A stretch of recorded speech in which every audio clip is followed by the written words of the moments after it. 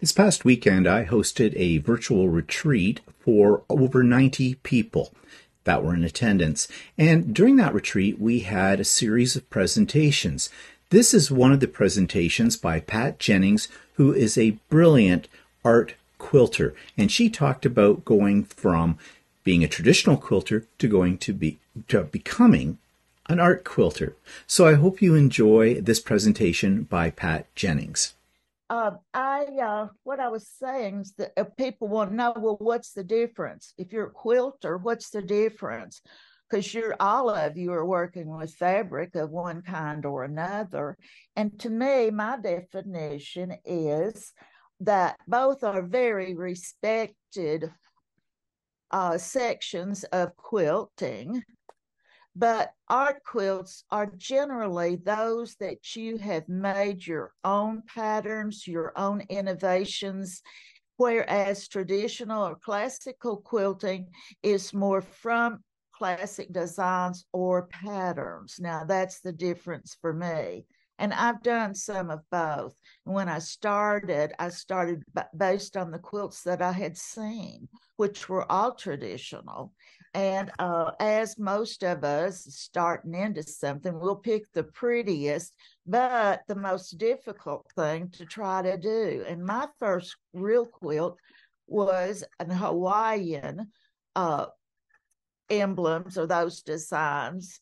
And I literally appliqued a bunch of those, and my mother took mercy and quilted it for me. I have done both things. And then I met some friends who were doing innovative things with fabric, and I got the bug. And so that's how I got started, was their influence on me. I think it's really important to exhibit your work. I think if you've done something you're pleased about, that not exhibiting is like writing a beautiful song, but never ever playing it or never having it played. And that's my way of thinking. So I can't really explain how exhibiting helps. All I know is it just does. How many of you, another question, have started out when you were little with coloring books? I did. You, you, your goal was to use pretty colors, but to stay within the lines. How many were given a blank sheet of paper and told to draw? Well, it's kind of like making that transition from a coloring page to a blank page in terms of how you have to think about it and what you're going to plan to do with your drawing or your coloring page. And it's a tough transition. It really is. But my suggestions are to start small. There's a lot of fear in it. Believe it or not, you're scared to death to do something you've never really done before. And so just pretend you're not coloring in the lines anymore. You're on your own now. And it's a freeing thing at times. Other times it's just maddening. But that's what we do as quilters. I think that they are the class in high school should be to make a small quilt, because you are required to problem solve the whole way through. And I think that's what we need more of in our schools, is how to problem solve. So anyway, I'll keep my yakking brief. And at the end, I will promise I will allow for many questions. Now I'm going to attempt to show you the work that's out. This is in my Florida room. So we've got pretty good light out here. And then I'll proceed through the rest of the house. Okay, this is the first piece that I wanted you to see. It's called Kentucky Wonders. And it's one of my favorite flowers, are zinnias, and they grow beautifully here in Kentucky, and I think in many, many states. Maybe not far west and maybe not real south, but this one has been entered in a contest. and it won first place in a show, Kentucky Wonders. And I'll move on to the next piece I want you to see. And I heard last night there is a woman who was doing English paper piecing, and I wanted you to see how I handled this particular piece. It's a bit like featuring the little woman on the inside, and that happens to be a Tilda fabric. And I really had fun figuring it out. And just so it happened, I had a frame that would work. The next group of pieces I want you to see are these journal quilts. I don't know how well you can see them. Can you? Yes, we can. Okay. There are 9 of these. These are called journal quilts, and the International Quilt Association released a challenge a few years ago to make one piece printer paper size per month for 9 months. And these were shown at the Houston show. I was really proud of this collection. It was the best. I participated in that like several years, but that was my favorite one. Then many years ago, I made these little tiny pieces. And this is what I think newbies would have fun doing. It's just making little things and kind of getting yourself warmed up in trying new and innovative things. Now, I'm going to walk to the other room and I'm going to try my best not to make you be sick. Okay? Okay. This piece I'm going to show you is one of my favorites. It is an amaryllis. And when my father was alive, he sent me an amaryllis bulb at Christmas. And I delighted in those, and they are so gorgeous. And I think this is my 3rd quilt of the amaryllis, and I did paint of amaryllis at one point. Okay. Stephen, let me know if I need to lower or heighten my screen, okay? You might this, to lower a this, little bit on this one. This one is a newbie. Let me see where I am on this. Yeah. Okay, that's all right. It's okay. This is a newer piece I just made a few months ago, and it's called My Grandmother's Screen Door. And I have so many fond memories of her and this back door. And, I don't know if you've ever seen old timey screen doors, but can you see where that patch is on it? Yes.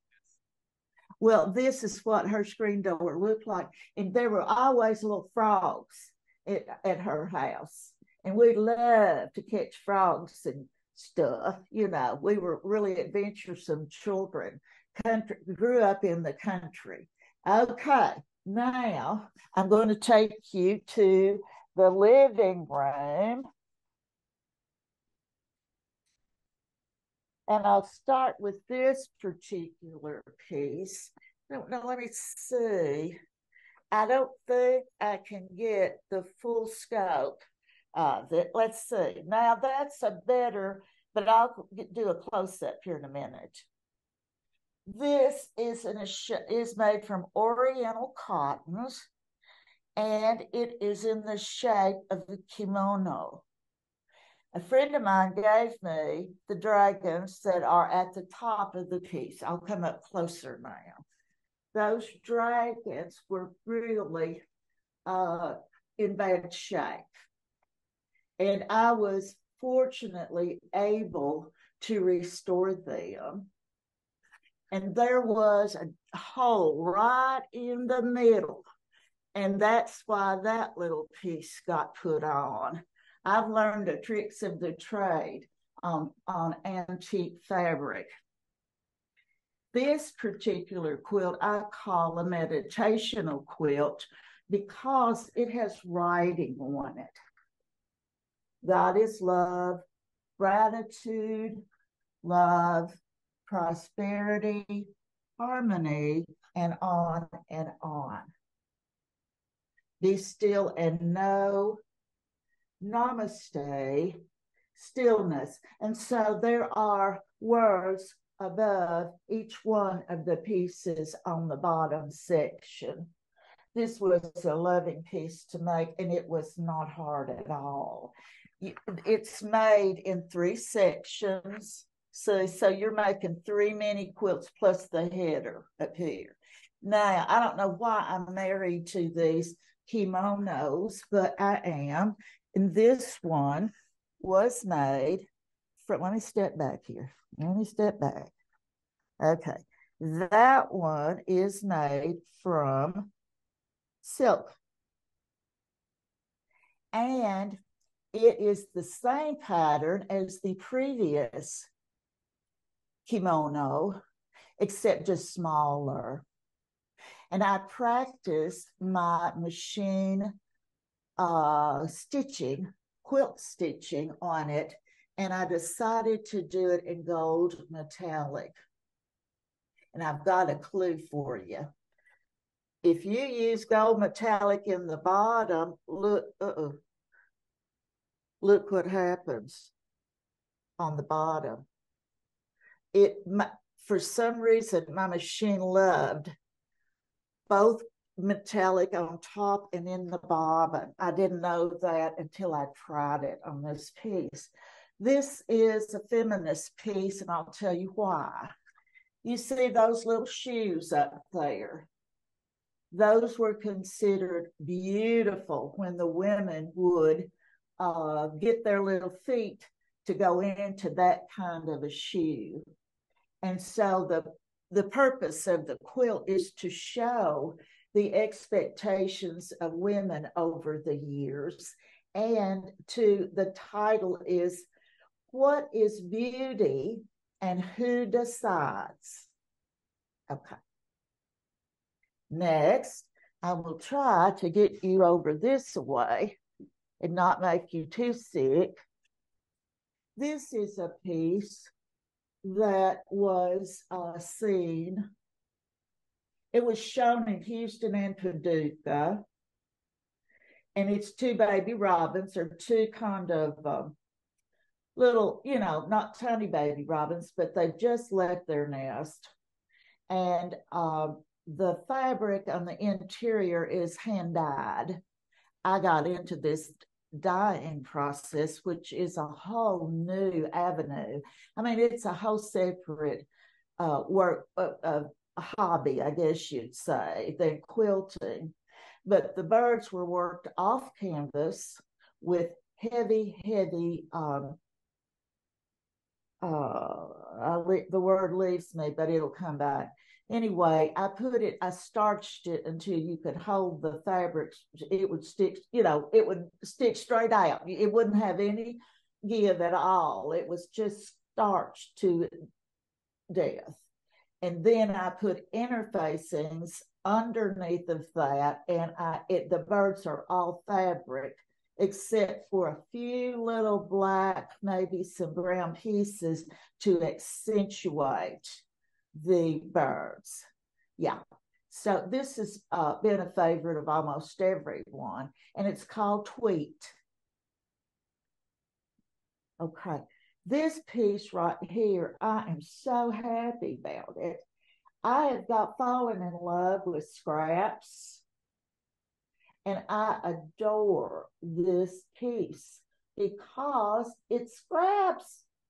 I have done what they call in the books, they call it no-tan. And that means you not only, accentuate the positive, but where I cut out this section, I put that over in that section, for example.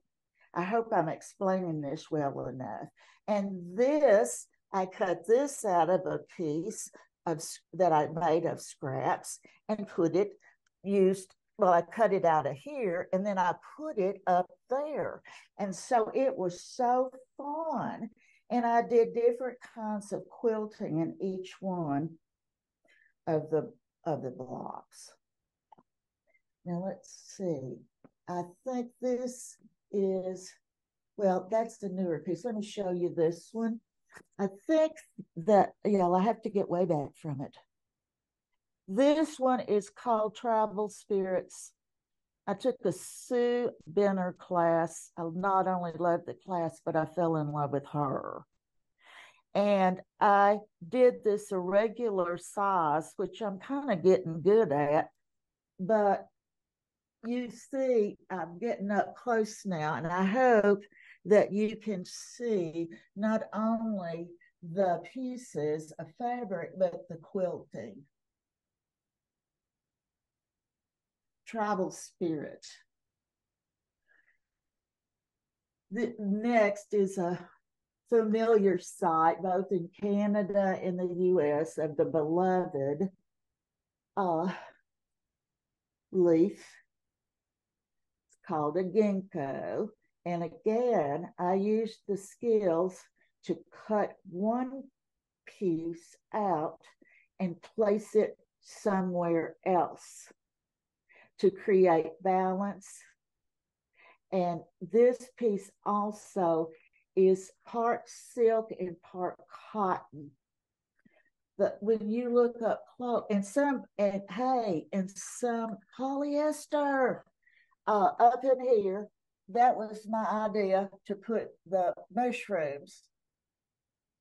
They're upside down, but yeah, who cares?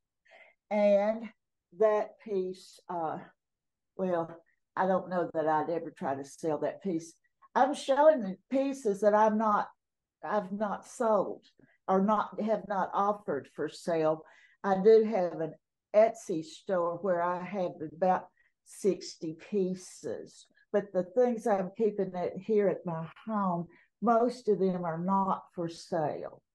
Here's a piece I just finished, and I love how it worked out, but I hope you can see.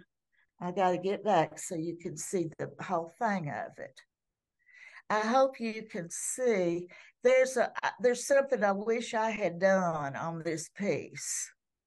And I don't know if you can see it. I have to get further and further and further back. Uh, I I now, after I've hung it up, I see what I needed to do.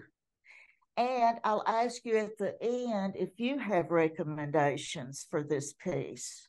I hand quilted it in the canvas style, and it is made from Cape Facet fabric using the lights at the top, the mediums on the side, and the darks on the right side. Okay, now I'm going to take you, I think this is the last piece I'm going to show you today. So I'll try not to make you sick.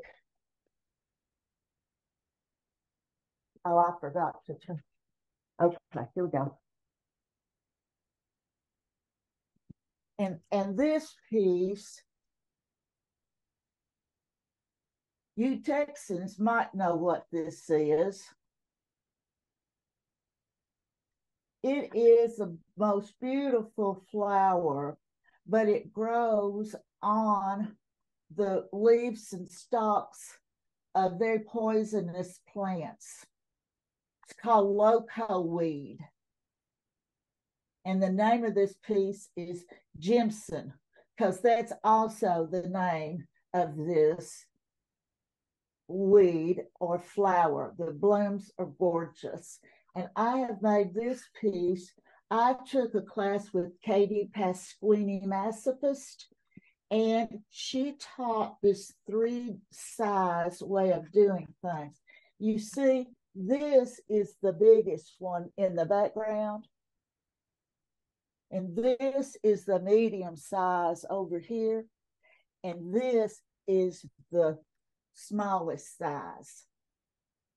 So in a way, you're making panels of different sizes of the same thing, and then you assemble them. And I thank you all so much for watching and looking at my quilts. I will quickly take you to my sewing studio now. And while Pat is doing that and getting herself situated, if anybody has any questions, you can ask her now. Remember, you'll need to unmute yourself. And please identify who you are when you're asking the question, because I have Pat in the spot at the moment and she won't be able to necessarily see you. Okay. Well, for the last couple of things, this is my sewing studio. This is what I'm excited about doing now, and I hope today I'll complete this. It's something I've never tried. I mean, I love doing things with strings, and it's truly a scrappy, and I love it. This piece here, I don't know where I'm going with it. It is just I mean, it's too much. Started as a mystery quilt, did not like the mystery quilt when it was completed. So I'm trying to come up with a different variation of it that I will like. So this is it. Now this is my studio is it's sort of like what it is, but sometimes it's worse. So I will now be open for questions. Okay, Pat, Mary Ann oh, has a question. What, Marianne? Pat, thank you very much. That was beautiful. Just beautiful quilts. oh, Have you ever considered teaching a class? I do teach. I've taught a lot of classes in Florida and in Kentucky. Yeah, I do teach. How about online or Zoom or anything like that? I haven't even thought about it. Well, I did for my cousin. I think I could probably do some of my more simple designs on Zoom. I do. I think I could. I think that'd be wonderful. This piece I'm working on right now, oh, it's so fun and it's so easy. It looks really hard, but it's not. And see, that's where I am now. I am 76 years old and I don't hanker to make pieces that will go to a national show anymore. Yeah. I did that and like they say, I did it. I got the t-shirt and then I took the t-shirt back. So now I'm doing I'm doing fun things just for me. But yes, I would consider doing a Zoom class. I don't know if I have the right cameras and stuff though. Okay, I'll talk to Stephen about that later. so Kristen has a question for you. What, Christian? Yes, the series of pieces that you had, it looked like about 8 or 9 of them across Yes. the top there. Yes, What's the there are process 9. that you did to put those together? Well, I worked from my hand-dyed fabric, and I took like a drawing pad, and I made the 8 by 8.5 by 11 shape. And then within the size requirement, I did my drawings. And they were Oh, you took a drawing and then you cut it apart and then you yes. put it on the fabric and then put it together. Fantastic. Your work is beautiful. You make your own cartoon of those things. And I did those, and I was in Florida helping with my folks. And I had more time that week, and I did those in a week. Oh my. And it was so much fun. Of course, I was relieved to get through, but I also had a deadline to get them to Houston on time. Okay. Okay, Oh, they're beautiful. Thank Just you. beautiful. So the next question is from Julie Moffel. Go ahead, Julie. Make sure you unmute yourself. hi, Pat. I was just wondering, you mentioned you had an Etsy store, and for those of us who would like to see more of your work, what is the name of your Etsy store? It is all one word, Pat Jennings Art. No spaces. Pat Jennings Art. And Thank you. when I have tried to go there like I'm a customer, sometimes I have to put that in maybe 2 times before they find my slot. But that's all it is. Thank you, Julie. Thank you. Does anybody else have a question for Pat? Just jump right in here if you do. Oh, Diane has one.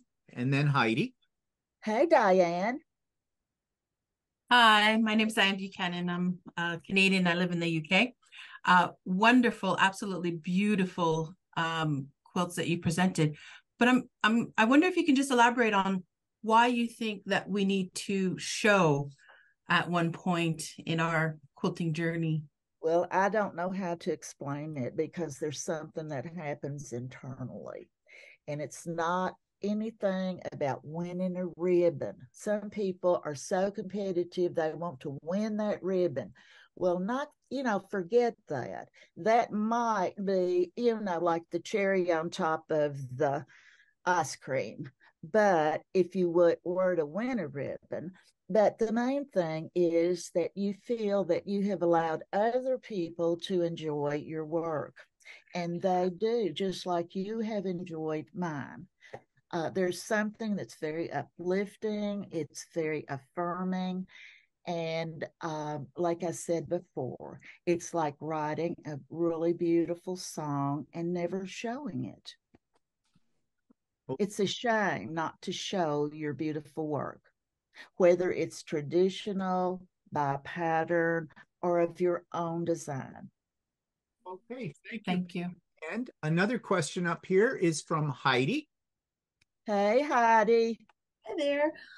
What I was wondering was, especially for your botanical works, do you start with an image, a photograph? Are Yeah. you an artist in that you can draw in order to?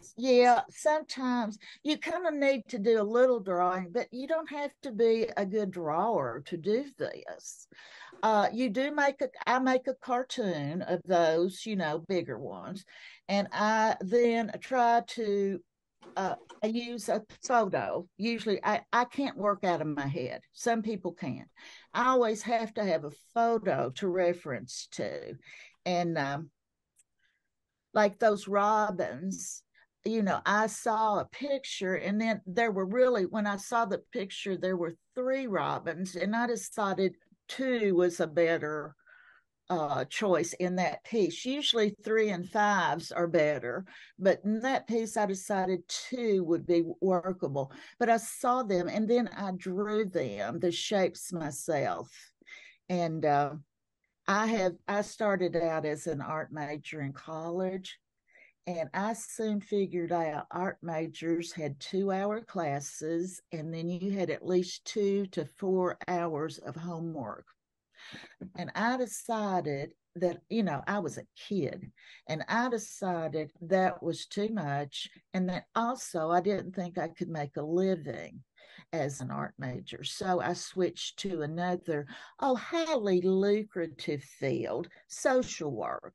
So anyway, I retired from the state of Kentucky as a social worker. And after that, I did play therapy with children who had been neglected and abused. And I think that's some of my best work. But when I retired, I knew what I was going to do.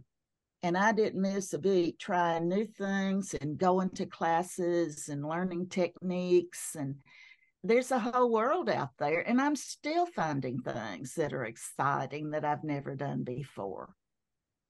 Thank you. Lisette has a question for you. Hey, Lizette. Good morning. Good From one morning. social worker to another. Thank you All for right. Yay for social workers. my question is, what is your process in construction? Is it usable? Is it all okay? What's your technique? It depends on what the piece really calls for to pull it off. I use a lot of Wonder Under, but some of my pieces I just I do some raw edge stuff, and I just lay it down and start sewing and do the best I can not to pucker it. The best thing to do is, if you don't want puckers, is to Wonder Under or use some kind of product like that. Let me think a minute. What did I do? Definitely on the zinnia, big piece zinnias, I definitely used that on there. And some of this work was pieced. and some of it was applique. And I would go around with satin stitch on a lot of things, but my favorite stitch to applique with is called the blanket stitch. Yeah, but yeah, I do. I use Wonder Under, and sometimes I just wing it. Thank you. Any other questions from anyone for Pat? No, well, then I want to thank Pat for showing us your beautiful creations. When I asked you to present, I really thought people would definitely enjoy your work because your work, and it is art, is truly, truly beautiful. I wish I could do what you do with that because it's amazing. Thank you, Stephen. And you know what? I see you, some of you, especially on Wednesdays, and I see that some of you all are just winging it on some of these patterns you buy. And it makes me think, they are budding art quilters. They are solving more problems. The only difference in using a pattern of someone else's making and your own is there are a few more problems. But even with a bought pattern, you're going to have some problems to solve. So I encourage you to start really simple. You know, some of the biggest thing is your fear. You know, like if you've never colored outside of the color pages, or if you ever drawn on a blank piece of paper, that's bit threatening also. So there's a lot of fear in there. Will people like this? Will I waste my fabric? Like that's a big concern for most of us, if we should waste a little bit of fabric. And let's see, what else was I going to say? The fears about it. You know, what will other people think if I start doing this? So there are a lot of fears, and you just have to stare those down and stare them in the face and say, no, I have enough confidence in myself to give this a whirl. And so you can do it. Well, thank you, Pat, for all of that. This was Thank you. Thank you. Thank you, Pat. That was fantastic.